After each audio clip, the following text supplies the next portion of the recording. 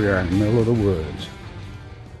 Looking for a single grave over here. Robert Murray, Valparaiso, Indiana. This is Sunset Farm County Park.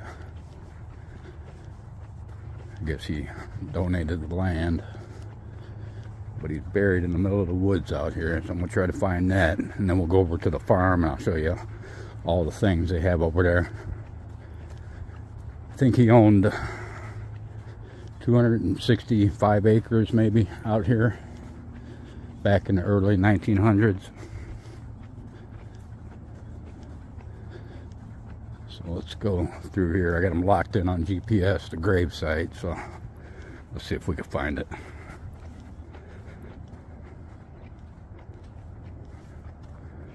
All right, we're on the right track.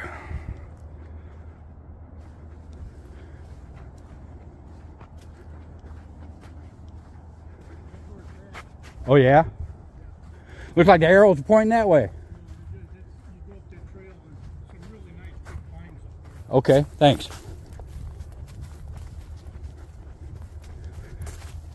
All right, we're getting close here. He died in 1972 and was buried here out in these woods. That's pretty cool. I didn't know you could actually do that in the 70s.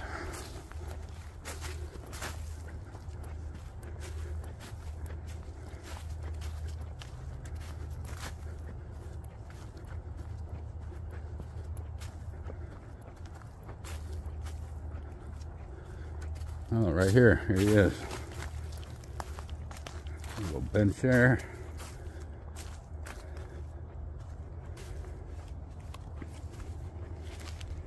Check that out. In the middle of nowhere.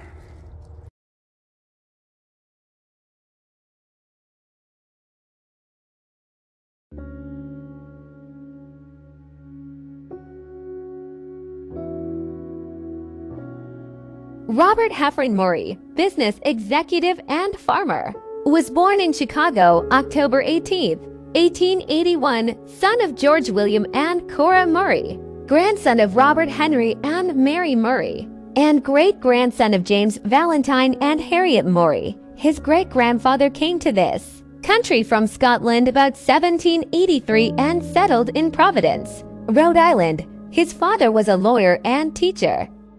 Robert H. Murray received his preliminary education at public schools in his native city and at the Lewis Institute, Chicago, and was graduated B.S. in 1904 at the University of Chicago. He later completed courses in mechanical and bridge engineering, courses taken through the International Correspondence Schools, Scranton. Meanwhile, he was engaged as a laboratory assistant in chemistry while an undergraduate. After serving as vice consul for the United States in Hamburg, Germany in 1904-5, Murray returned to this country in the latter year and joined the Paramount Knitting Company as assistant superintendent, later becoming superintendent and manager of a small textile mill owned by the company in South Boston. In 1908, he moved to Kankakee, Illinois, as manager of the Paramount Knitting Company in that city. In 1910, he joined the Chicago Bridge and Iron Company, Chicago, as a supervisor of construction, and in 1912 was made vice president in charge of all the operating forces of the company, in which capacity he continued until 1917. In 1917, Robert joined the United States Army as a captain in the Army Reserves. He was elevated to major when ordered to report for deployment to Europe during World War I. Upon return from active duty in Europe, he was once more promoted, this time to lieutenant colonel, having earned the title Colonel Murray after military service during the First World War period. In 1921, he went to Laconia, New Hampshire, where for the next 5 years he was plant manager for Scott and Williams, builders of knitting machinery. Upon returning to Chicago in 1926, he went to work for Henry Pope, president of the Bear Brand Hosiery Company. The firm had a distribution problem, and Murray conceived the idea, original at that time, of establishing retail stores specializing in hosiery. For that purpose, he founded the New Mode Hosiery Company in 1928 and served as president of the company from its inception until 1970, when he became chairman of the board, a post he held until the close of his life. Under his leadership, the business expanded from one small shop in Aurora, Illinois, to more than 132 stores throughout the Midwest, administered from the headquarters office in Chicago. In 1927, sales were $380,000 and there were 18 employees and 12 stores as compared to sales of $6 million, 300 employees, and 95 stores in 1972. The company also acted as wholesaler to various food chains. In addition to his principal business interest, Murray operated a farm near Valparaiso, Indiana. Beginning with a 100-acre tract in 1936, he increased his holdings to some 235 acres and planted the non-arable portions with more than 50,000 evergreen trees. In cooperation with J. Rockefeller Prentice and with the Animal Husbandry Department of Purdue University, he developed a dairy herd of mixed breeds. Built up by methods of artificial insemination from proved sires, he also sold milk and eggs through a retail outlet on the farm, which operated successfully for some 25 years. The farm was an operating dairy farm until 1978. Colonel Murray was kind to all of his patrons, erasing all balances at the holidays. The land and farm operation were bequeathed to Purdue University for agriculture and education uses. As early as 1915, Murray, anticipating the involvement of the United States in the First World War, organized the Ridge Rookies in the Morgan Park area of Chicago, a military unit that drilled weekly for the period of a year under the supervision of the Commandant of the Corps of Cadets of the Morgan Park Preparatory Schools. In 1917, he was commissioned a captain in the Engineers Officers Reserve Corps and was ordered to active duty at Ft. Sheridan, Illinois. He served with the American Expeditionary Forces in Europe from September 1918 to June 1919, serving successively as commanding officer of the 311th, the 304th, and the 21st Engineers. He left active service in the rank of lieutenant colonel, continuing his interest in military affairs. During his residence in New Hampshire, he helped establish the state's infantry reserves and was made colonel of the 387th Infantry Reserve during the Second World War.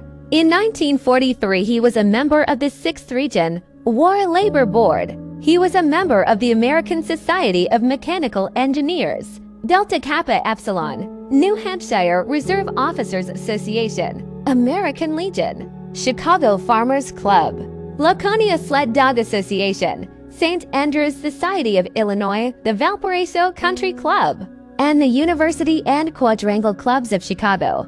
Furthermore, he founded and laid out the Laconia Country Club golf course and was a founder of the Winnipesaukee Ski Club, both in New Hampshire. Politically, he was an independent Republican. In his leisure time, he was a reader and essayist, particularly in the fields of geology, American foreign policy, and theology. He was married twice in Chicago, Illinois, November 4, 1905, to Sue, daughter of George and Emma Horton of that city. His first wife died in 1960 in Valparaiso, January 11, 1964. To Elizabeth Howland Allen, daughter of James Weber, widow of John Bolton Allen, Robert passed away in Valparaiso, Indiana on October 28, 1972. His legacy was to leave his land to Purdue University. Purdue did not have a need for the property. His second wish was for the property to then be developed into a park for the citizens of Porter County.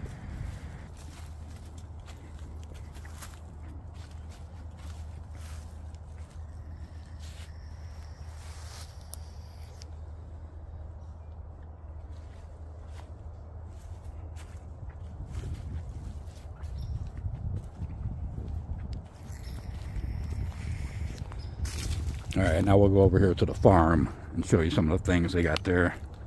He was a great man, that's for sure. He helped a lot of people out. We'll stroll over there. There's a lot going on over there. So let's go.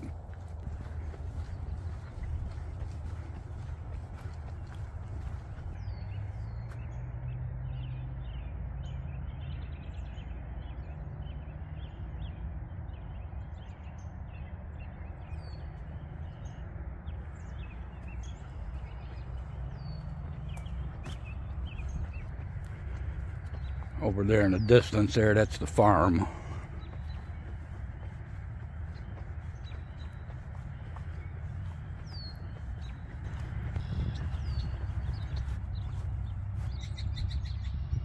After the corn was gone, the animals left by the snow trail one by one and disappeared into the winter woods.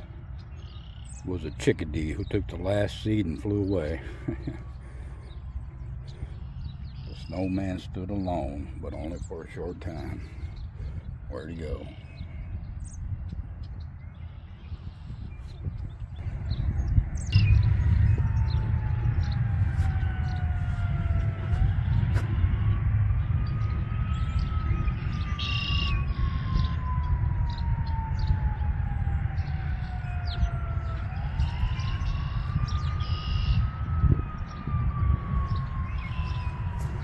Some old outbuildings, that's for sure. You got a bunch of buildings over that way.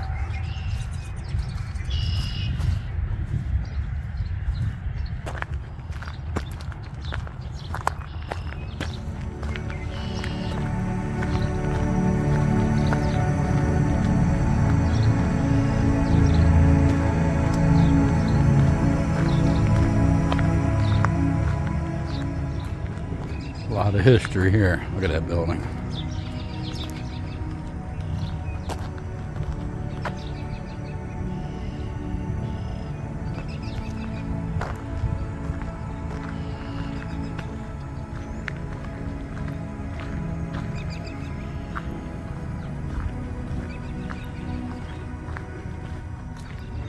I got some super old equipment in here. Check these out. Wow, look at that. Wonder how old that is.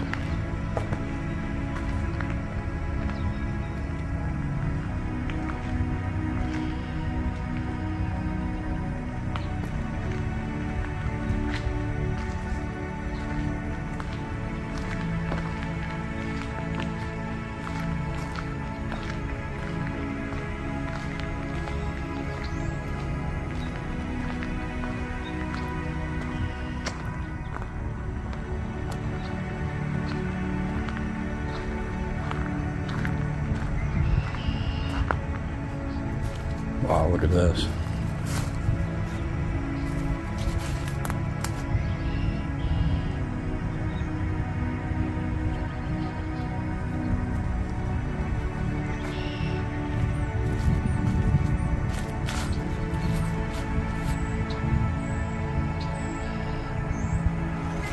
Look at all this land. Beautiful.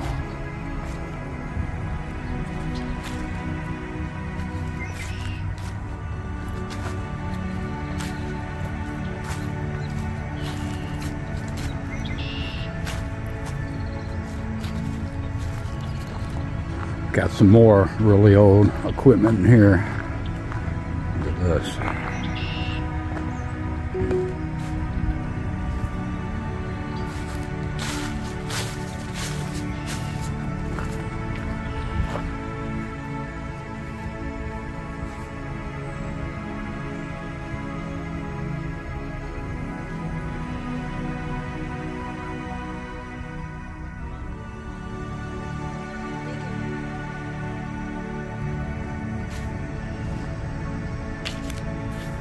Wow, look at that back there. What is that?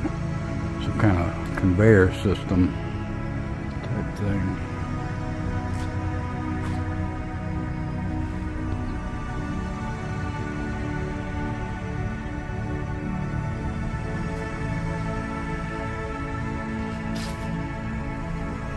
Man, that is old. Look at that.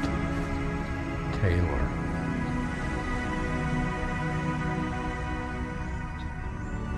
Wow.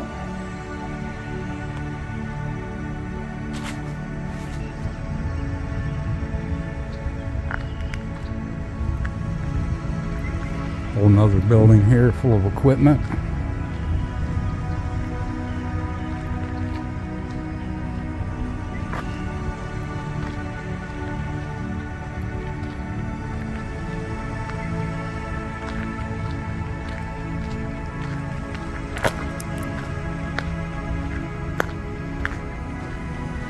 Look at this old piece right here.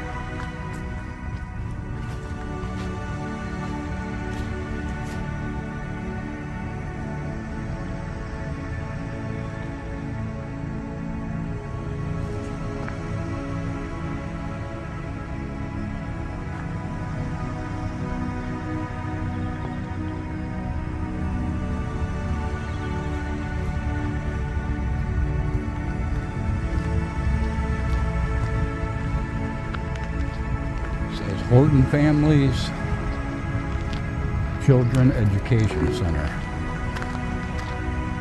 That's awesome.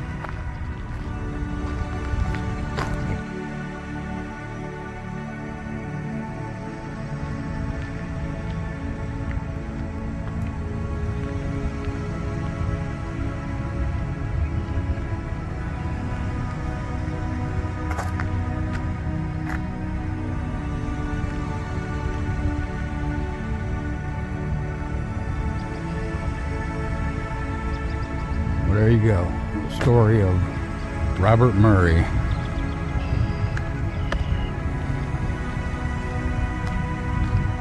Appreciate you watching the video. If you're not a subscriber, please consider subscribing, help the channel out.